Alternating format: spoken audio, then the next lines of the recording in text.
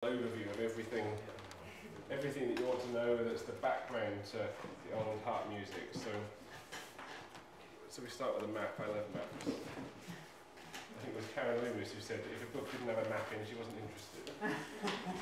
So I always try to put a map into all my books and things. Yeah.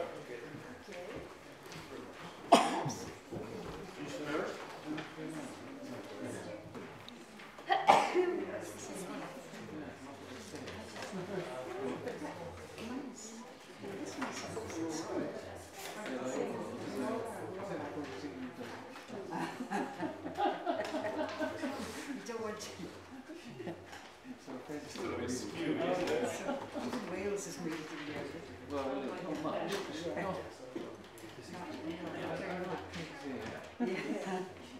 Made a pig's ear of that.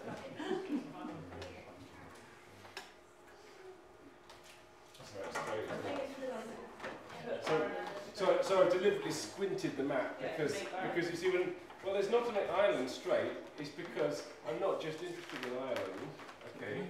Because Ireland is only part of the old Gaelic world. So nowadays we have national boundaries and you kind of cut off at the edge of the nation state. But when you go further back, the modern nation states don't make so much sense. And so the area that we're really interested in for these historical traditions we're studying is this strip up the middle of our map, okay? So you've got the whole of Ireland, but you've also got the western part of Scotland.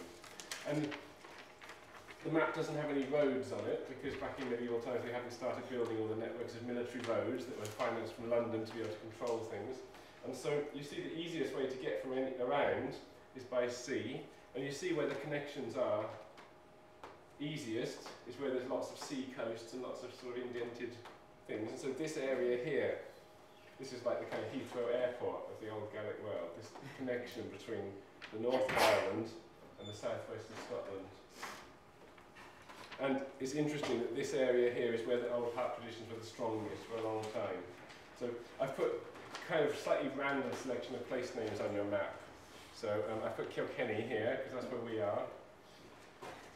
McGilligan here, this is where Dennis and Hampstead's from, you know, the heartland of the tradition, right at the very end. But in the north here, McGilligan where Dennis and Hampstead was from, the Fuse where Patrick Quinn was from, Belfast where the festival was. You see they're all facing over to the southwest of Scotland. So this is just something to think about when we're talking about places and people. And you can also write in, whenever anybody says where a tune comes from, where a harp comes from, you can ask, where is this on the map? Well, write it in. You know, perhaps you understand travelling from one place to another and the connections between the different families and what have you.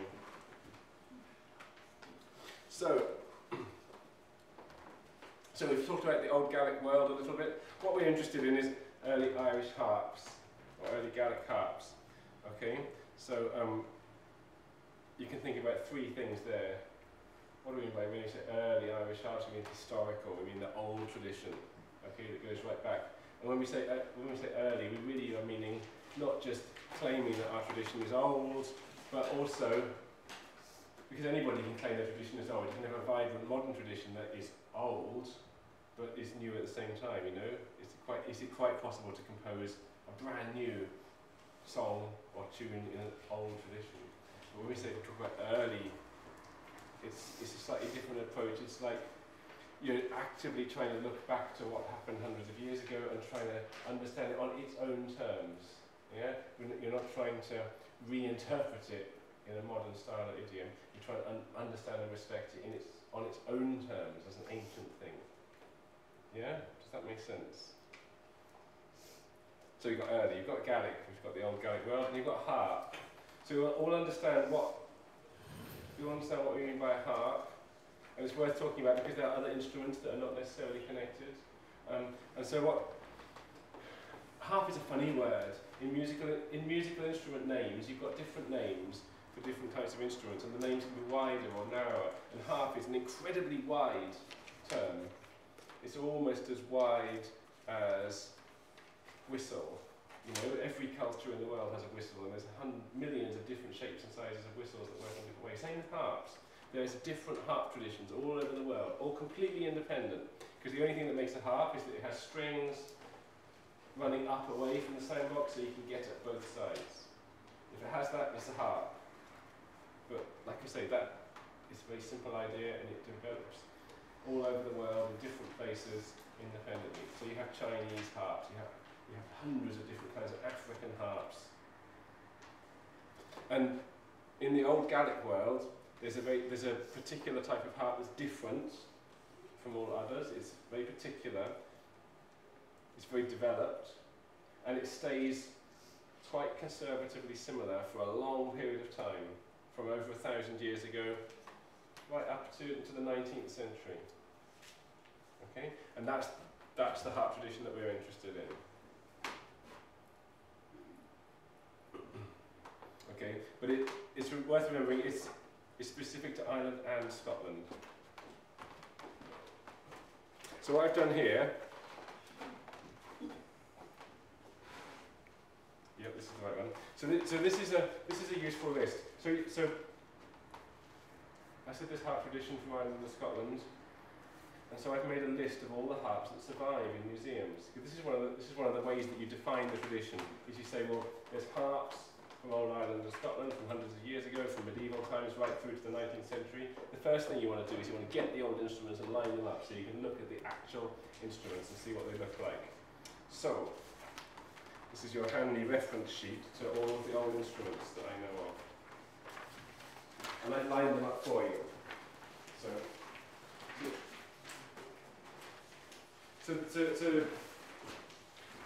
I'm not expecting you to read and digest this sheet right now. This is something you can take away, that you can refer back to at a later date. If you've got a spare, can I have one? Because I'm running short. Thank you. Is anybody else short? So I've lined them all up. So at the top you've got the medieval ones, and at the bottom you've got the 19th century, 18th century ones. Okay? Anybody got any comments? What can you see?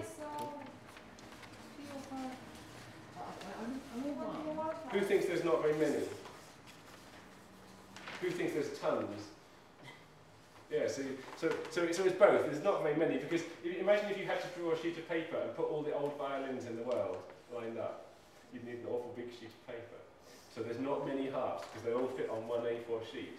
On the other hand, there's rather a lot, because this is squeezed to fit them on a sheet.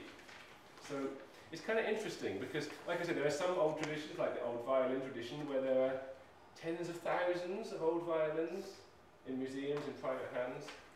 But there are other ancient musical instrument traditions, like the medieval Welsh harp traditions, where there is nothing. There is not a single instrument, not even a bit of an instrument. There's barely even a picture of one. So actually, for an old tradition, I think this is fairly okay. We've got a reasonable number. Can you see that they kind of, there's a great difference. You know, compare the ones in opposite corners. They're quite different in shape and size. But on the other hand, they do clearly fall into kind of groupings. You see these three at the top are quite similar in shape and size. Look at the ones down the bottom. They're kind of similar in shape and size. So can you see that you can kind of group them into families of similar shape and size of harps? Yeah? So at the top here, you've got the medieval harps, and we call these low-headed because the head of the harp is relatively low. And I'll show you some examples of these things. Hello, thank you. This is the most famous of the medieval low-headed harps. Which one's this? So this is the harp in Trinity College in Dublin. You might recognise some of the people hanging around looking at it as well. And if you come on the field trip on Tuesday, you'll see this, just like that. I like this picture because you can kind of see how big it is. Well, anyway, you know how big it is. You know what the Trinity College harp looks like, because some of you are playing copies of it this week. Okay. The next one on your list, here it is. Which one's this one? Queen Mary. This is the Queen Mary harp, which lives in Edinburgh in the National Museum. It's almost identical to the Trinity College harp. It has the same number of strings, the strings are the same length, with the same layout. You know, it's a matching pair basically. And some of you have got Queen Mary harps that you're playing on the course this week. Yeah. So if you have a chance you should get a Trinity and a Queen Mary and put them side by side and try and spot the difference and spot the similarity. That's quite an interesting challenge. I remember, when would it be? 7, 8 years ago, when we first got the student Trinities, the very first student Trinities sent over from America, and I had a basic Queen Mary harp, and I had them both in my living room, and I put them side by side, and I thought, wow, I've never ever seen these two models side by side, and how intriguing. And now it's just kind of normal, you know, it's no problem to have 10 Trinities and 5 Queen Marys all in a room. But it's just 7 years ago, it was like wildly exotic to have one of each at the same time. So there's the Queen Mary harp.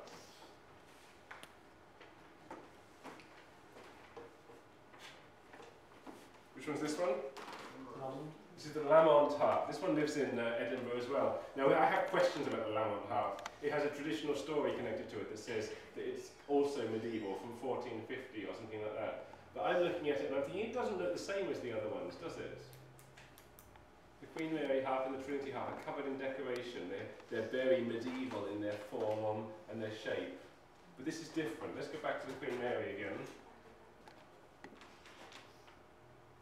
Can you see that all the decoration, all the carving, all the shaping, it's very medieval. It looks like a medieval manuscript page covered in writhing animals and vines. Let's go back to the Lamont harp.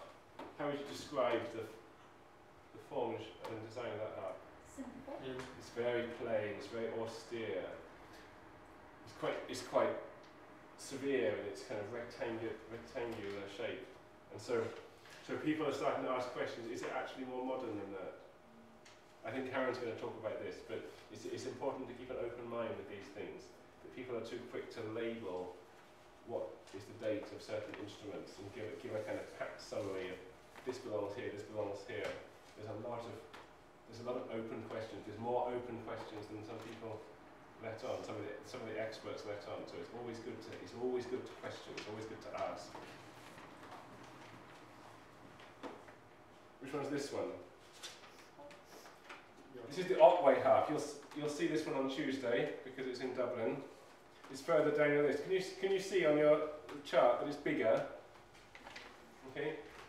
Everyone always says over time the early Irish harp grew. And I like to imagine it with its feet in a pot. It wasn't like that really. You know, the actual harp stayed the same size, but new harps were made bigger than old harps. Yeah. The old harps stayed the same size. The harpers started shrinking. The harpers started shrinking. Well, that's possible as well. We don't know how old this one as well. People make wild guesses about how old it is.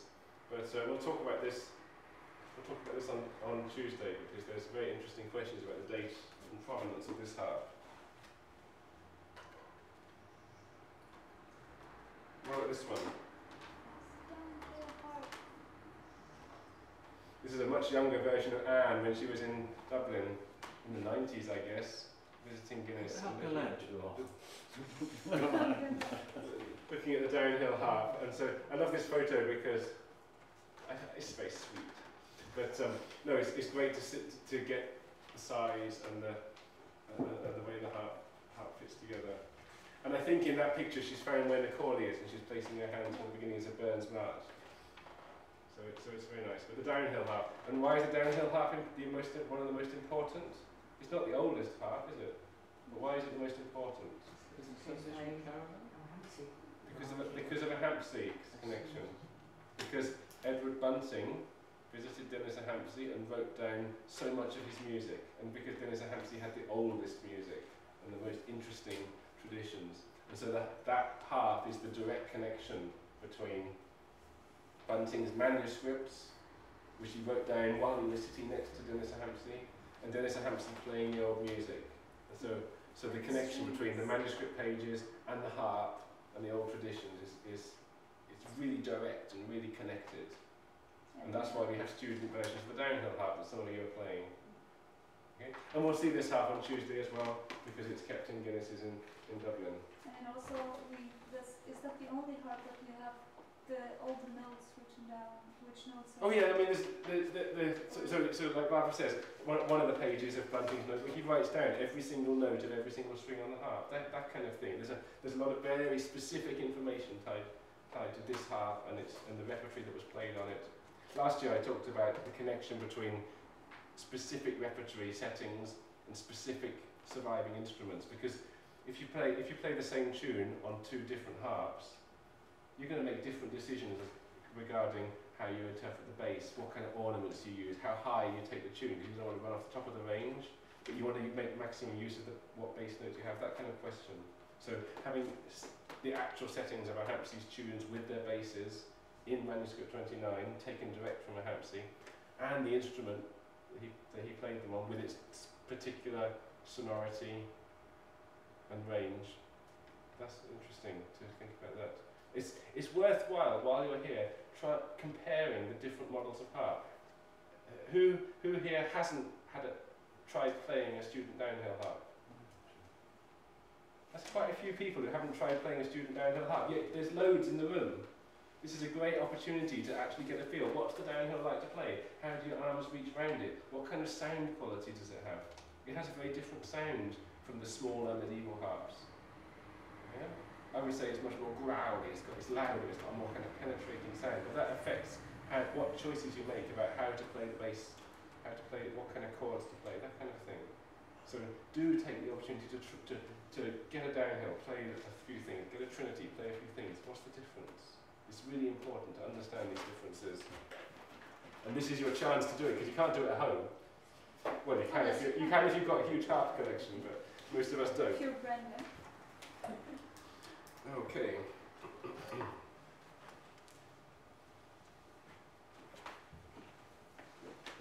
Right, this one. Simon's harp. Okay, this is what happens if you take all the strings off and pull the harps to pieces. And I always say, don't try this at home, because it's very scary. But the idea of this is a student Queen Mary, not one of our student Queen Marys, a different one that I pulled to pieces. And I thought this is really cool. You can see all the bits because you don't often get to see this. So this shows you how the harp fits together. So there are 4 pieces of wood, okay? Each of them is carved from a huge block of timber. It's not glued up like a violin or a guitar.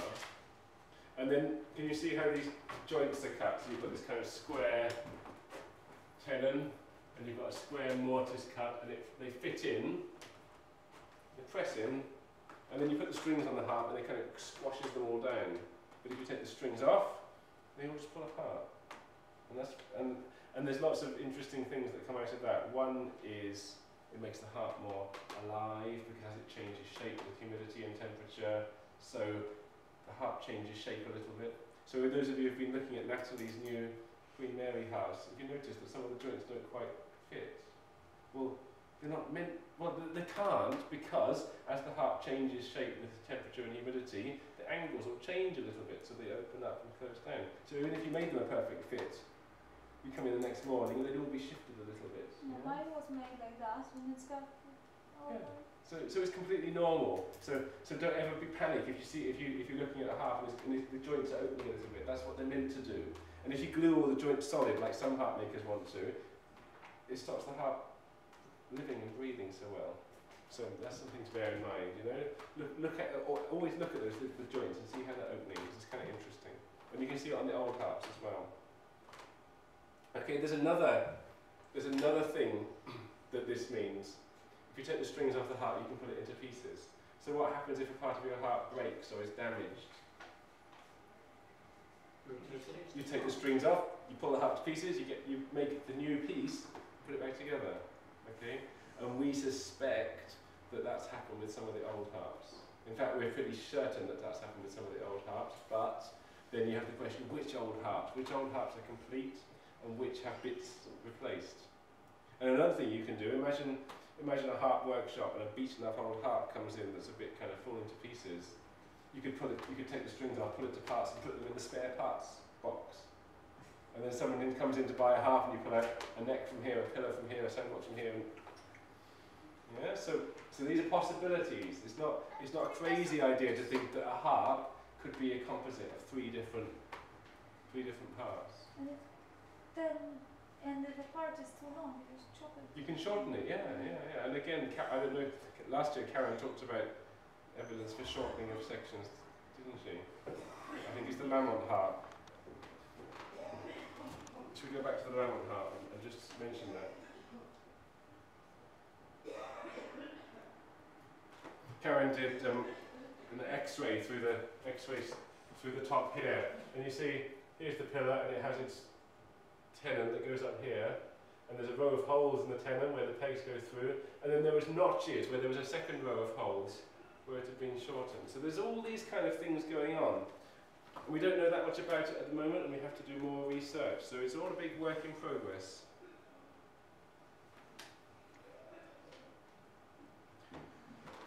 Right. Yeah, so the more we study the old harps, the more we learn about them. And one of the things that I'm learning more and more as we study them, and this especially comes out of Karen's work, is how high quality the old harps were. And this fits into this early music approach, this trying to understand the historical music on its own terms. It's easy as a modern instrument maker to look at the old harps and design something new that kind of has the old ambience, but it'll be a new instrument to a new design. And do you know what? The old harps are much, much more subtle and complicated than any new ones that I've seen. And that's kind of interesting. And the more we study the old ones, the more subtle stuff we find out about them. So I have no qualms at all about saying none of the harps in this building are as good as the ones we'll see on Tuesday. In terms of quality, in terms of build quality, in terms of the subtlety of their decoration, their shaping, their structure, their acoustical profiling of the sound box. The old harps are much better than anything we have today. And that's kind of interesting as well. That's something to think about. So how do we make our harps better? Well, it must be something to do with experience. Yeah, exactly. You think that the centuries of experimentation and deep concern, because it's at the centre of culture. So the old harp makers were in a very old, strong tradition. And a culture involving an audience as well as the players. And everyone knew the music. Everyone was immersed in it, and so everyone demanded the high standards. But the instrument makers were in that rich, broad tradition. They spent, they had centuries, generations of experience to draw on. Whereas nowadays, the instrument makers are working as hard as they can, but they're not in that living tradition. They're trying to discover it anew. So I think that's why. So the way that they can get better is by more intensive study of the old ones, I think. Yeah. So the more research we do to try and find out tiny subtleties about how the old ones were shaped, constructed, put together, the more detail we find out about the exact way in which they were carved, we can then use those details for our harp makers to make better instruments, and then our instruments will be better. So Natalie's doing this.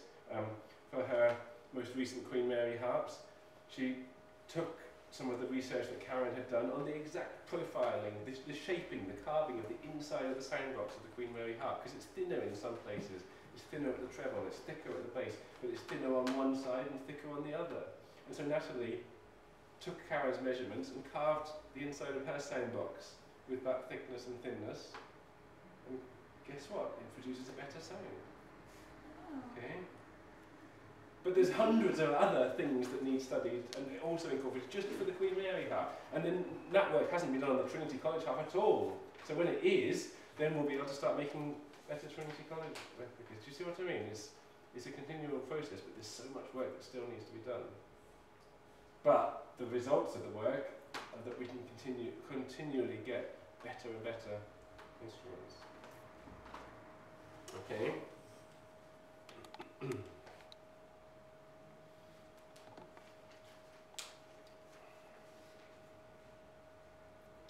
So, yes, Bob, you mentioned the whole cultural scene. That's something that's worth just picking up on a little bit. So,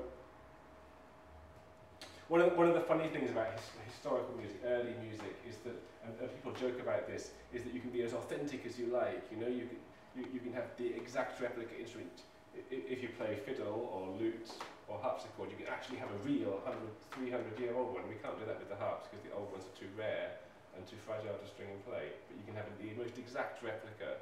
You can use a historic building as your venue. You can research your music from the manuscripts and play exactly what the old people played.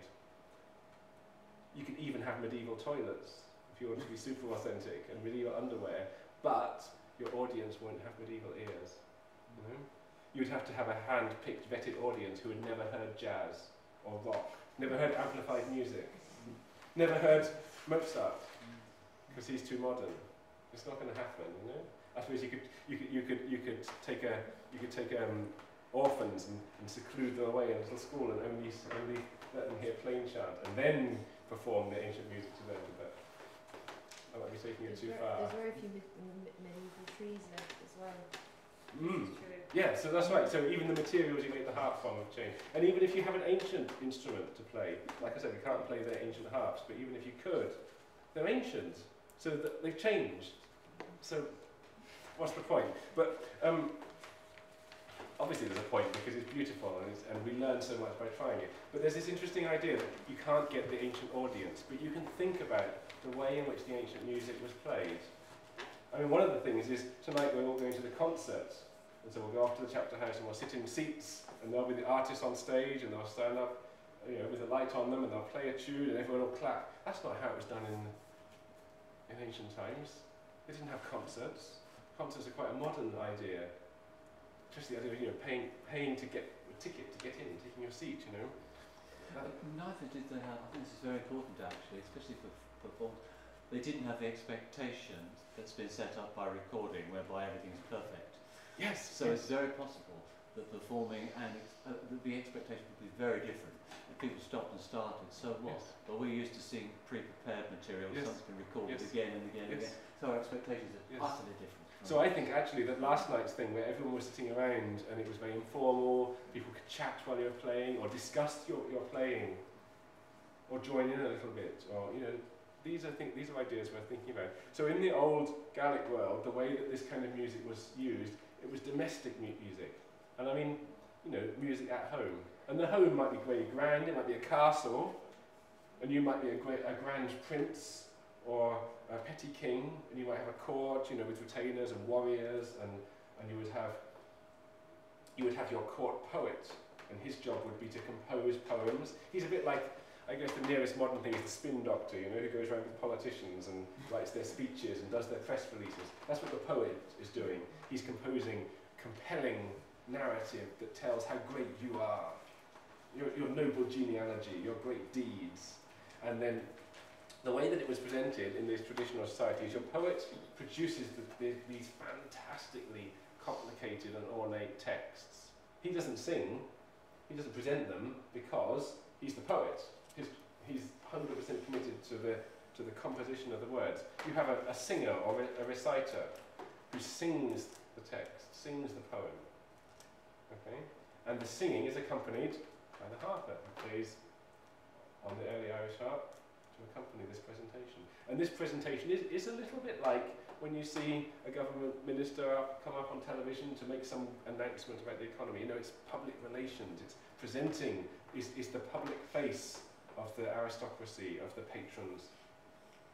So you have to imagine, that's kind of how this music worked in the oldest strands of the traditions. It's very formal, it's very public, it's presenting a kind of a worldview. This is our world, this is our old Gaelic society, this is the way, you know, we're the natural leaders, we have this thousands of years of heritage in our old society, and this is how things are. So that's something to think about as well for this old music. It certainly is not just background music, pleasant sounds to listen to while away in the evening. Okay? It's really deeply embedded in the whole social structures and in people's ideas of what their society is, where it's going and where it comes from. And yes, great point about recording. Who here has never listened to a recording? Well, that instantly rules all of you out as having any idea about what it's like to have been a musician 200 years ago, because musicians 200 years ago had never ever heard recordings, did they? Okay? They only ever heard it live. There's a wonderful anecdote that I came across You know when audio recording was invented and first became widespread? It's not much more than 100 years ago. Okay, so only 100 years ago didn't really have recordings. This is so important. I was so impressed by it.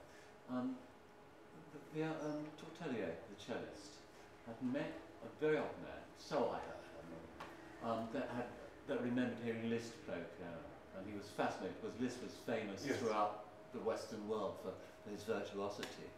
And he said, well, what was it like to hear him? And he said, well, he was messy, he made loads of mistakes. But it didn't matter, because nobody ever heard anything other than that. I know it's not relevant to the period, but it's very relevant to the whole idea of pre-recorded material and actually living without the notion of pre-recorded material. So that was Liszt, the most famous. Doesn't matter if he made mistakes.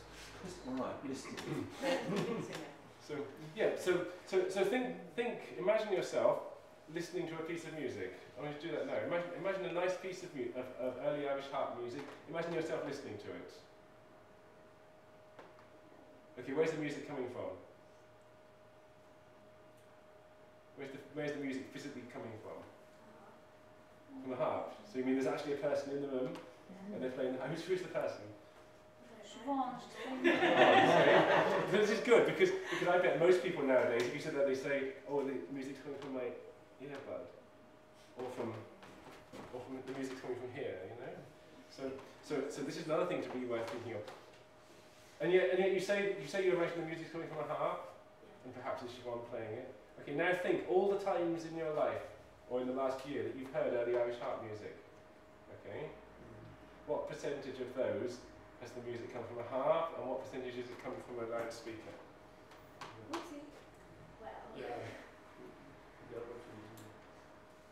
More than 50% from a loudspeaker? So you haven't really been listening to harp music at all, you've been listening to loudspeaker music. Okay?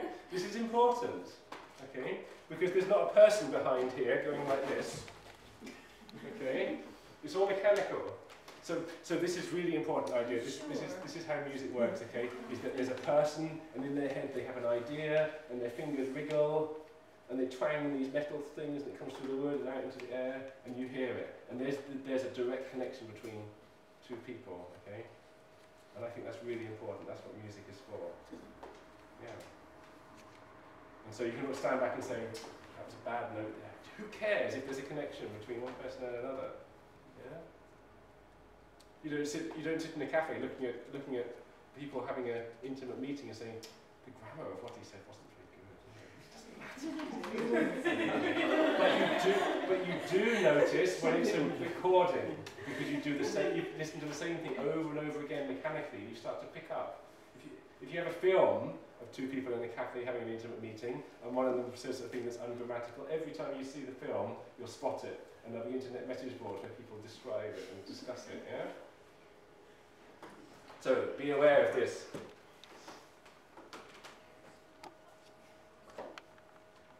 Okay, that was a bit of a digression, wasn't it? What are we going to talk about next? Oh, repertory. Let's talk about repertory, because that's kind of important, because I mean, you can do free improvisation. Who here does free improvisation on the harp? I do, because it's kind of fun. You just sit at the harp and you just go, you're not going to dream well. But really, that really is part of his... Oh, who here thinks that the old harpers did free improvisation, just sat there at the harp and made stuff up? Yeah, a lot more people think the old harpers did it than actually do it now. Why is that? I'm sorry, I just picked up my hand. Yeah, because... If the old harpers, if it was good enough for the old harpers, why isn't it good enough for us? Partly they didn't have all the tunes that we have to learn. That's true. They had to make them up in the first place. Yes. So that's part good point. I think some people are afraid to being judged for what that they do something in. Well, this is interesting. Yeah. So the old harpers, like the old harp makers, they were in the tradition. They had it in them. So anything they came out with was in the tradition, you know, they had a kind of inner confidence. We don't have that because we're not in the tradition. In fact, this is the great postmodern thing that we don't. A lot of people say we don't have any tradition. We're kind of flapping around in this kind of world of millions of choices. You can go on iTunes and you can get any music from anywhere in the world instantly, totally out of context. You know, we have no tradition, and so we feel very insecure, and so we don't have that ability just to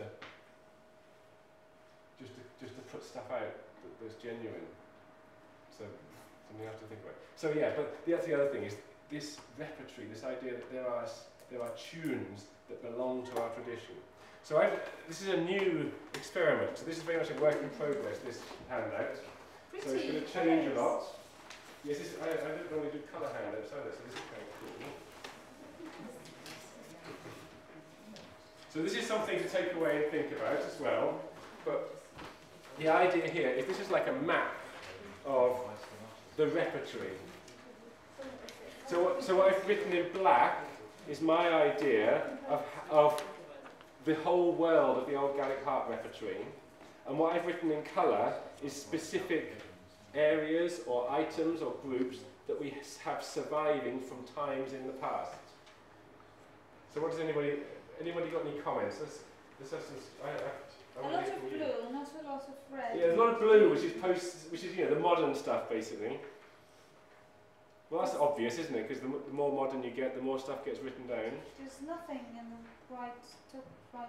There's nothing in the top right-hand corner. Does anyone notice that? Yeah. There's not much in the one. There's not even much in the bottom right-hand corner, and yet that's half the repertory. Is what I've labelled geometric music. So music that is very formal, very structured, very architectural. You can see the kind of stuff it is because of what I put around the outside. Pibroch and Robert ap Hugh, that kind of stuff. You know, everyone understand what I mean by that? These very kind of minimalist variation sets, very repetitive, very structured. Not a lot of free melodic, lyrical movement there. Okay, and I think it's fair to say that's half the repertory, or at least half the possible repertory, and yet we have virtually nothing surviving of it. And that's kind of interesting. Why do you think there's hardly anything surviving of it? Somebody. It was mostly kind of extemporary. Maybe it was extemporised, it might have been memorised, but it wasn't written down. That's the important thing. It wasn't written down, so it's lost. Whereas the stuff on the right-hand side, this is the stuff that's melodic and lyrical. And that stuff appealed to people who were musically literate, like Edward Bunting, or like fiddle players or lute players, and they wrote it all down, and we can get their writing, and there we have it. Easy. Job done. Consider the bardic poetry. I mean, yes. Not specifically bardic, but there's plenty of ancient poetry. Oh, the poetry survives, but the music doesn't. Yeah, precisely. Okay. So in this chart, I'm being very strict and narrow. Okay. So this is for the harp repertory. This is for the harp music. So yes, of course, the poems survive, but the music, the melody to which the poem is sung, and how the harp accompanies does not survive. Yeah, absolutely. So you're quite right. Well done for pointing that out. Yes, the poetry survives, but not the music for it. Wasn't bardic music, was it mainly improvised? Nobody knows. It's blank. We have no idea. I thought I just thought I read that it was. Well, people speculate. Yeah. People guess. But in this chart, I'm being very strict. I'm saying this is what we know. Okay, we just don't know. I mean, could it also imply that it was perhaps a slightly older aspect of the tradition? Yes. That's why less is Yes. extant. Yes, I think the further back in time you go, You the don't more have important this things. side is, and the more modern you get, the more important this side is. So yeah, that's when the stuff got written down. Think of Bunting writing down his stuff. Bunting's stuff is very securely on this side. In fact, I would say the only thing that Bunting wrote down that's on this side, the only harp music Bunting wrote on this side is Burns March. One example, and the only reason Burns March survived is because it was the teaching tune. It wasn't in their normal performing repertory. And so what about the dots and... Okay, the dots. This is so then you have this challenge. We're in an oral tradition, and we're in an oral tradition. Don't we respect the oral tradition and what it claims? And quite a lot of things in the oral tradition claim this is ancient music. Okay. Sometimes the claim is explicit. So for Burns March, there's a little manuscript annotation in Bunting's own copy of his 1809, where he says this tune was composed in the 13th century for the Burns around Newry. And obviously that's information that he's got from a harper who is playing Burns March. And that's cool, you know, how exciting that Burns March is really a 13th century tune. And yet, we only have it written down in a late 18th century set. So that's why I've put dots, because the tradition claims it's that old, but we don't have it that old. Do you see what I mean? And the chances of it having not changed. Exactly. So that's the point. It's that old, but what do we mean by it? Can you play a late 18th century set and say that's exactly what it would be like in the 13th century? No, but do you see what I mean? You've got to do interpretative work, and this diagram is saying this is what you'd start your interpretative work from. I don't want interpretative work put onto here. I want this to be the absolute kind of baseline before we start interpreting, because we have to interpret, because we want to hear this stuff. Yeah, we want to play this stuff, but we have to do the work first, the interpretative work. But do you understand what I mean? Can you also use it as a dartboard? Oh, I'm playing Rory Van Morrison today. It's like the crosshairs, isn't it? It's like the target, you know, and we're aiming for the centre of the tradition, and there it is with the three beginners tune. So that's kind of fun as well. Anyway, so take this away, study it, and come back to me afterwards with your idea, because there's far too much to talk about here. We've got to move on to other things. But I have just two little things to think about here, and those things are: one, what have I missed out? What things should I have put on here that I have not yet thought of? Because I'm sure I've missed something that should go on here. And the second thing is, can you think of an example of every single genre that I've put on here? If you can, I'll be really impressed. Okay, but it should be possible. You know, you've been studying the music with the tutors here, you've listened to their CDs, you should be able to find examples of every single genre or type that I've put on here. But that's a challenge for you, to try and identify and listen to an example of everything there. Okay? Good. Anyway, let's move swiftly on because we're running short of time.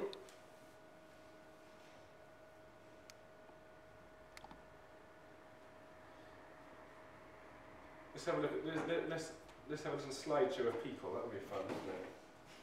Okay, who's this? Caroline. Okay. Anyone got anything to say about Caroline? This picture. This is an oil painting of Caroline. I think it was painted from life, so it's great to see an actual formal little portrait of him. What about his clothes? You know, it's an oil painting. What kind of image is Caroline trying to put out to the world? I'm a gentleman. Well, he's blind, so he can't see the painting. That's the first thing to think. Caroline is sitting for a portrait that he can never see. That's kind of interesting.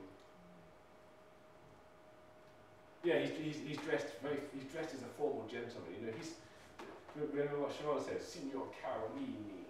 He's putting himself forward as, you know, I'm cosmopolitan, I'm up to date, I'm dressed fashionably. I can go to a Dublin townhouse and make general conversation. Yeah? There's the light in the corner. I don't know if that's actually intentional or if it's like just on the... I think the painting is on a copper, it's quite a small painting, it's on a copper sheet, so it could be that it's just scratched. Or it could be a kind of flash of inspiration, couldn't it? Well, It's nice, yeah. I don't know. That's a good question. Looks a bit scratchy to me. Maybe it's a scratch. Yeah. Okay, you say he's dressed formally as a gentleman, but look at the neck of his shirt. I'm not sure a gentleman would get away with being all kind of loose and undressed like that. You know, you should be all tied up and stiff. This is after a lot of drinking. After a lot of drinking, yes. So perhaps he's a gentleman with his cuffs and his buttons, but he's also a kind of flamboyant, degenerate, drunken artist. Okay. What about his harp? It's kind of strange. The perspective's very odd. Yeah.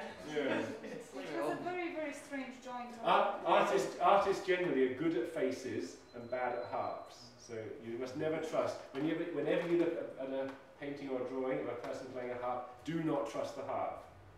The artists are useless at harps. And a lot of people think that you can reconstruct a harp from a drawing. You can't. Although there is one point, Andrew would be pleased, he's playing very near the soundboard. Here's his thumb on the string, this far from the top, 2/3 of the way up the string. Well, The other is his finger, yeah. halfway up the no, string. You're right, actually. Yeah. You're all But right. the perspective is all like it's terrible. Sorry? Part of it, so there are. Just me? I'm just having the trouble. I'm still looking at the joint between the. Yeah, it seems to be neck like. and the front. Yeah, but like I say, the artist gets the detail of the harp wrong, so I just don't trust it.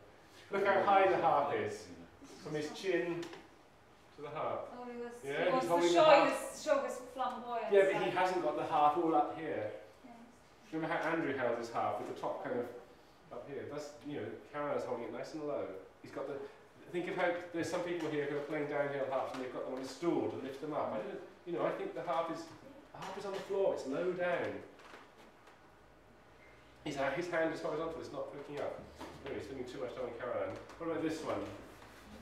And maybe for Any? the sake of people who are not part of the school, the way his hands are Oh yeah, that was a good point, Paul. Caroline, we saw his left hand high. Oh, the worst. Anyway, look again. Look at who's this guy? This is a man called William Archdeacon, and he was living in Ghent in Antwerp in about 1750, and he had this portrait painted of himself with his family, and he's of Irish descent. He's one of the noble Irish families that moved to the continent, and so to show how Irish he is, he has himself painted with a harp. And I think it's the family harp, because the coat of arms on the front is his family arms. But he seems much keener on his harp than he does on his wife and children. seems to me. Yes, oh yes. And the artist as well, this artist is, this is a good harp, you can tell. Yeah, the family, okay. I love these family portraits because nothing, it's not like a family portrait nowadays, you know. When we have our group photo, everyone stands and looks and smiles.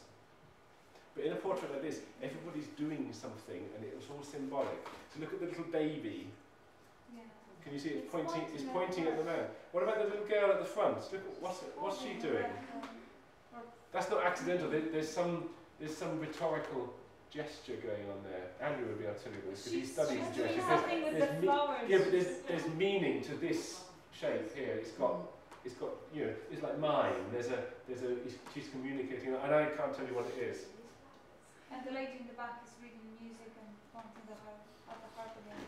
Yeah, you can't see it on here, but this is a piece of music sheet. This is a music book she's got open, and there's a tune here, and nobody's been able to decipher this tune because we don't have a good enough photo of the painting, and we can't get a better photo because the painting's in a private collection in the Netherlands. But one day, I hope, we'll get a good close-up of that section, and we'll be able to see what the tune is. And she's holding the tune, and she's pointing at William Archdeacon. But how do you know the painting is detailed enough to capture the music? Of course it is. You can see that. It's just fuzzy. It's just fuzzy on the picture. So the photo is of lower quality than the painting. It's not like the photo is detailed and we can see the fuzzy brush strokes. No, the photo is fuzzy. So we can get better than we have. It's probably a question of intention. I'm sorry to go on about this, but there are paintings of lute players where you can actually, they've taken so much trouble that you can actually play the notes. You can see Yes. what the Oh yes. notes are. Oh, that's quite normal. When you have music in a painting, it's usually real. It's usually real music, and again I say everything's symbolic. So the music is you know, it'll be his family march or something like that. It'll be a piece of music that's particularly special to him. And I really want to know what that tune is because that would be really cool. But obviously they don't want you to know. No, the modern people don't want you to know. I don't think they do. So see him playing left hand high, right hand low. See how low he's holding his harp? Right, who's next? Who's this?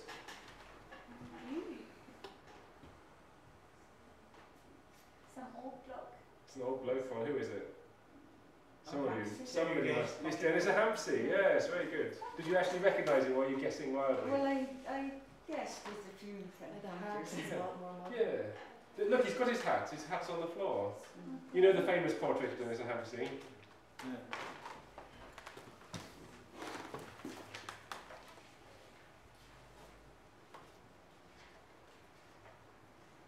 Oh, where is it? Come on.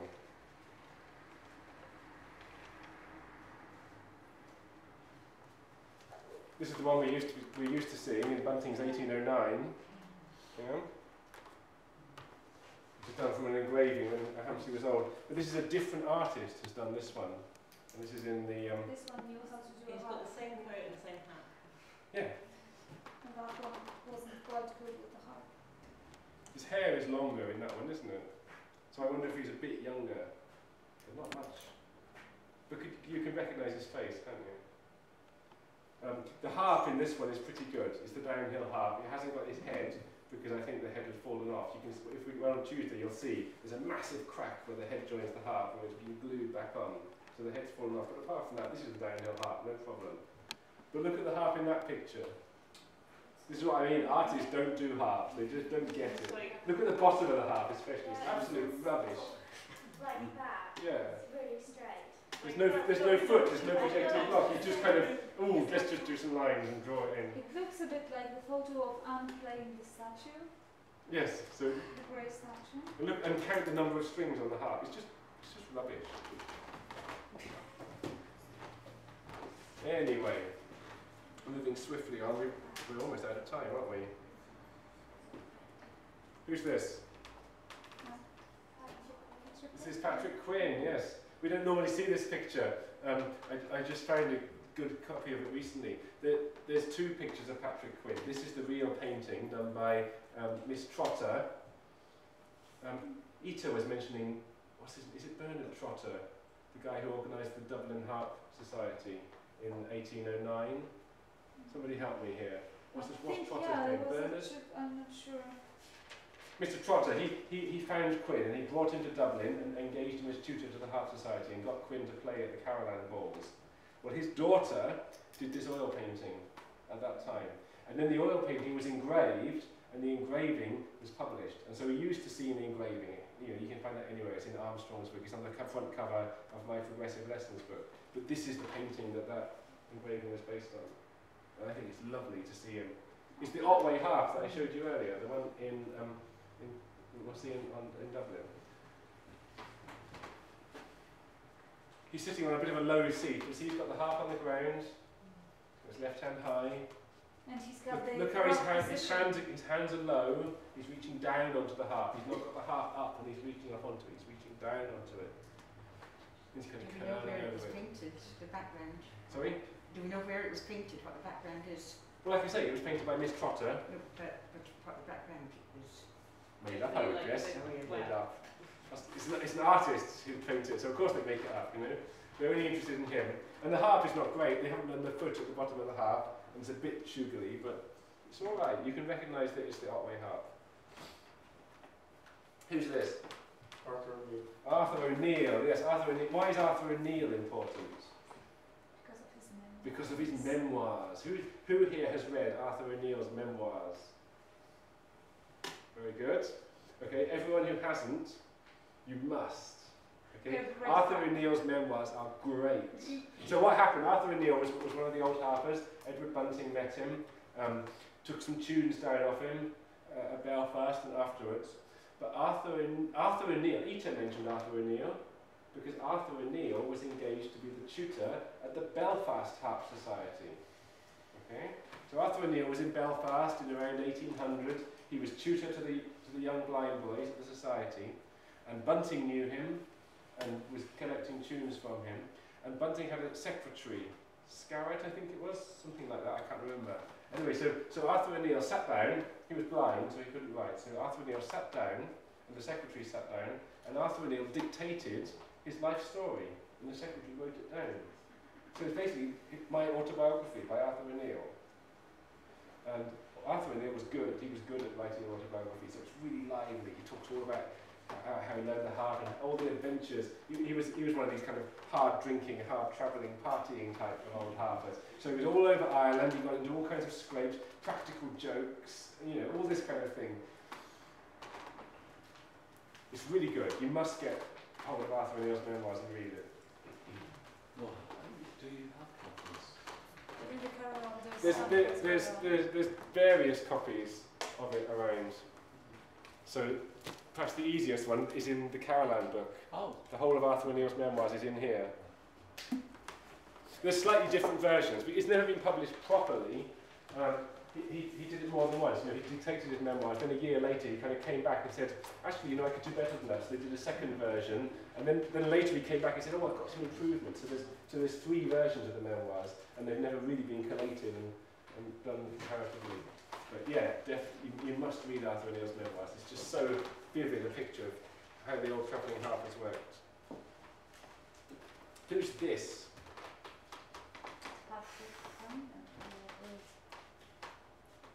Okay, this is Patrick Byrne. What's different about this one? This is different from the pictures I've been showing you up till now. Photo. Yeah, this is a photograph of one of the old harpers, and that's really cool.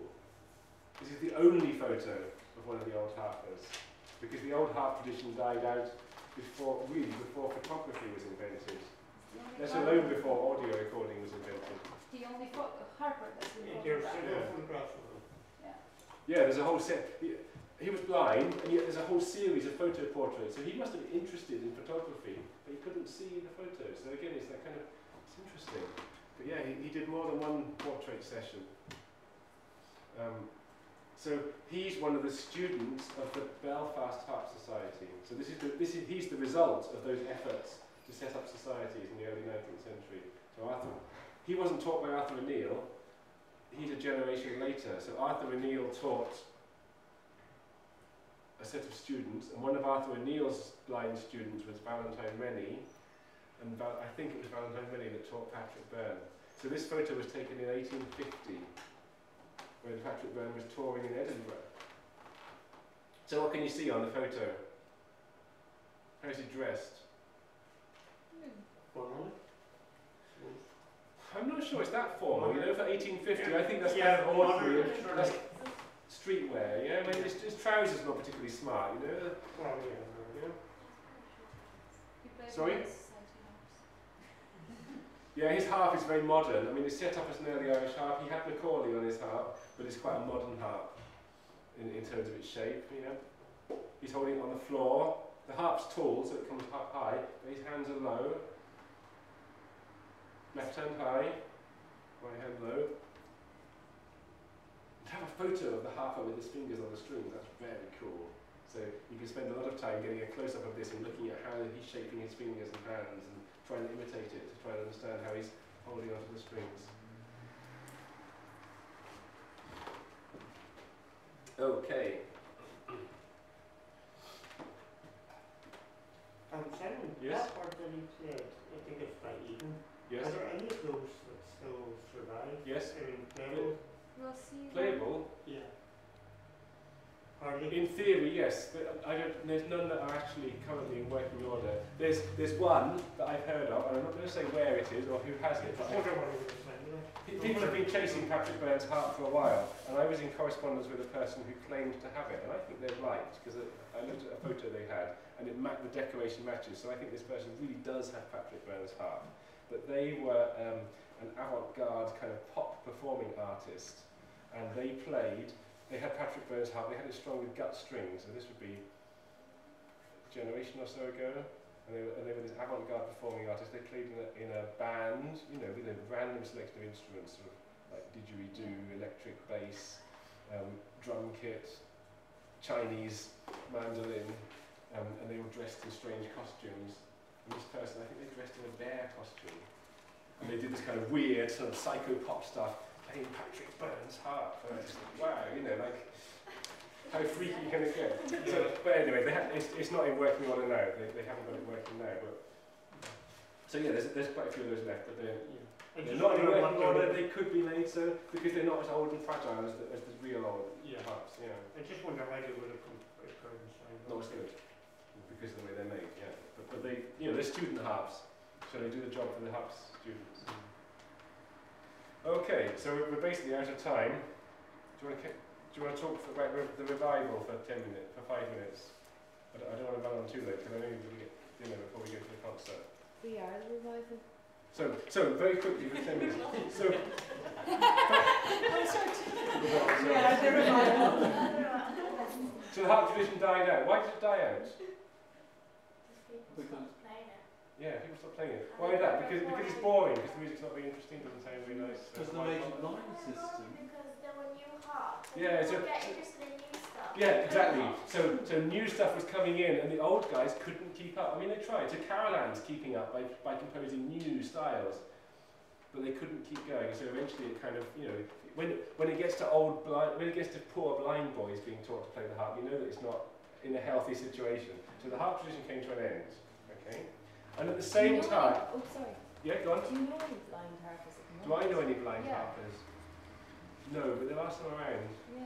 I keep trying to get in touch with them to talk to it, how they work. Well, I think it's really interesting. Yeah. I mean, the It's- senses are Yeah, turned exactly. on, If you come across blind people who are interested in this, it's worth trying to No, get them on board Kids because just it's, learn to play the harp. I'm actually kind of having a pet project, but it requires me to sit in one place for longer. I thought you were Start going to say it requires teaching. you. No, your eyes out. no. To start teaching blind children the harp, and I want to do it, but you know, I can't just start doing it and then after 2 months decide to move somewhere else. Yes. So the harp died out. At the same time, there was this great upsurge in romantic nationalism, and this is what Ita talked about. Everybody was passionate about ancient Ireland. The harp of Erin is unstrung, and what they meant by that was the Irish nation is under political oppression, and the harp of Erin should be strung anew and heard throughout the land. And what they mean by that is we need to rise against the oppressors in London who are taking all our taxes and politically oppressing us. So it's all code, you see.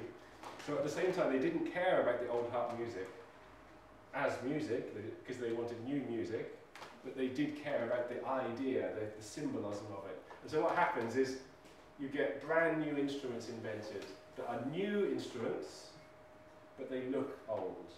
You can tell they look old because they're painted green and they have shamrocks on them. Okay? So this is the new instrument, and this is the Egan harp. We have an Egan harp in the house here. It doesn't work, so tomorrow we'll pull it out and show you if you're interested in seeing it. And basically this caught the imagination, and so this carried on, and this is the basis of everyday modern Irish harp music.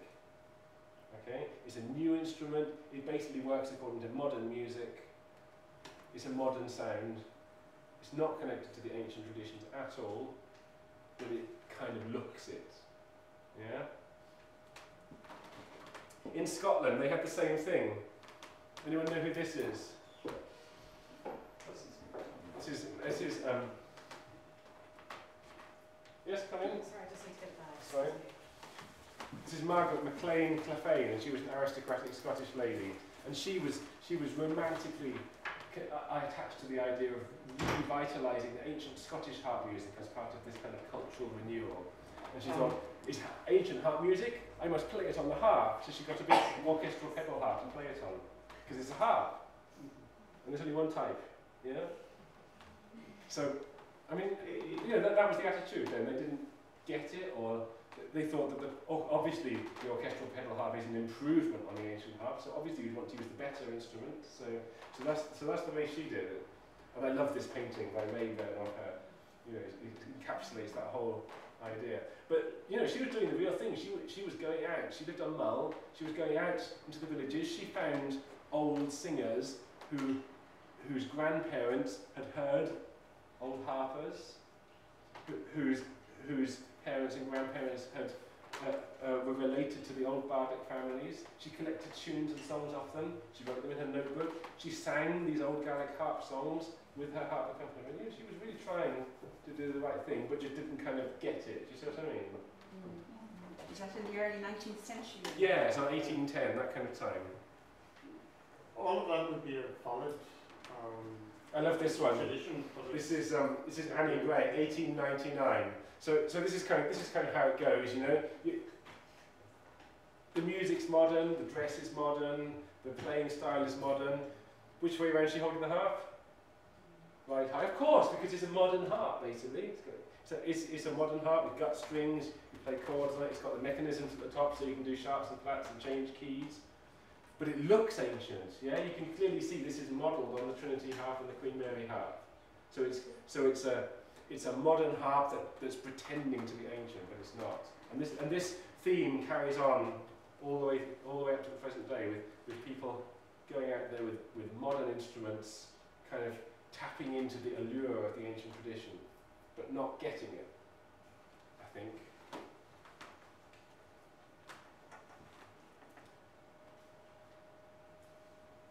Okay. So does that make sense? You understand this difference between these two traditions? So all the time there were some people who said, no, that's not right. They don't get it. This modern instrument is not the ancient harp. And so this lady, she kind of half gets it. What can you tell me about her harp? This is 1892. What can you tell me about her harp? Looks like the old one.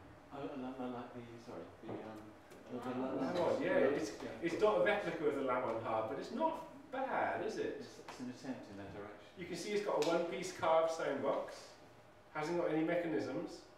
It's got brass wire strings. Okay, so she gets it that the old harp, what the old harp's like. She's commissioned a replica old harp. However, she doesn't quite get it because she's playing it back to front, and she's still trying to play modern style with chords and everything. But, so she's got the instrument, but she hasn't got the old style, the old approach. And it's no surprise that doesn't really work. And so this attempt at a revival of the old harp tradition doesn't go anywhere. It's only about 3 or 4 years, and they stop using these and switch to the gut string modern style harps. Okay, this is 1937. This is Mabel Dolmetsch. Arnold Dolmetsch was really important in England. He did lots of work with harpsichords and lutes and all those ancient European instruments, getting them up and running again, discovering the old music, the old playing styles. All the recorders. Recorder, yeah. Arnold Dolmetsch got the recorder back up and running, and now the recorder is played all over the place. Anyway, Arnold Dolmetsch made this harp with brass wire strings. It's a bit skinny, but you know, he did his best. And Mabel learned to play it. She grew her fingernails, and she looks at Bunting's books to try and understand. You know, the ornaments and everything. She still plays it the wrong way around, and she's still playing too many chords. She's still got too much of a modern style. You know, they're starting to grope towards an idea that, look, we've got this ancient instrument, we've got an ancient repertory, we need to start putting them together. So, you know, And you were later than you, huh? sorry? And you were later than you. Yeah. And so the violin, not the I violin, discussed the played violin. And they worked with the Dolmetschers. Yes, she mentioned, when I first got interested in the harp, she said, Mabel used to play one. And she talked about that, and she also talked about... Did she ever hear Mabel play it? Yes, she did. What did she say? Well, all she actually told me was that she hadn't used what we used to call, and harp players, guitar school in the third ring, didn't use the third, kept it Just these three. in the middle. Which, so you did an attempt to try and reconstruct an old painting? Well, Dolmetsch was very interested in all those things, and I've never seen that photograph before. But I have a reminiscence about Mabel as well. Do you remember I showed you the photograph of Tristram's harp? Yeah. With all of us standing behind it, and the people in that photograph was Tristram and his wife Anne, Siobhan and me, and Tristram's good friend Leighton Ring and Leighton's wife. Leighton Ring's a very old man, he must be 80 or 85, and he came up to meet us because he's a William Lawes scholar. He's a scholar of the Irish harp in English music, and so we sat in Tristram's living room. Tristram was already ill by this time. He knew that he was going to die, so he was starting to donate his stuff to this harp society, and so there was the harp that's down there. The Tristram's chromatic harp. And so Siobhan was starting to tune it up and starting to try playing a few pieces on it. And Leighton Ring sat there and watching, and in the end Leighton says, yes, I remember the sound, the harp that sounds like this. I remember when we were going for dancing lessons at Jess's, which is the name of Arnold Dolmetsch's house. And he said we would go past the kitchen on the way to the dance studio, and I remember hearing Mabel playing. So, wow. So Siobhan tuning and playing Tristram's harp triggered that memory in his ear of having heard Mabel playing. And this would be in the 50s, I think, just before Mabel died. But I thought that was very special to have that direct connection back to her. it's a very nice photograph, actually. I've got a recording that Mabel made in 37, and I was going to play it on the CD player, but I can't find the CD. So. Let's flip the photo and, you know. Perhaps I'll fiddle around for 10 minutes and dig it out when we finish the lecture, and then anyone who's still around can hear it. Because I need to finish because we're running over massively. Okay, last picture. I know that girl. Who's this person? Anne. I asked Anne a little while ago what was the oldest picture of her that she could find of her with a harp to send me, and she sent me this. And she said it's a bit of a fake picture because this is from so long ago. She'd only been playing a few years, and she never did public performances. This is like 76 or something like that. 1976. So she only ever played with Charlie. He would play guitars and things, and she would just kind of strum along because she was still learning. But I thought, how sweet to see a picture of her with her first. This is her very first harp, that she doesn't have anymore. So, and Anne, you see, which way is she playing? She's playing on the left. She's got the replica Otway harp, so she got it right from the beginning. And so the work that she did has carried on. And so I think that Anne starting like this is the real start of our modern revival. Okay, there were people doing it before then, but it didn't follow through, it didn't build up the momentum. But the work that Anne started then did. Okay, and most of the people who are playing early Irish harp nowadays got their inspiration directly or indirectly from the work that Anne's doing. So that's why I wanted to finish with this picture. Okay, that's me done. Any comments or questions? We should finish and you should disappear off to get your dinner. Thank you. You talk.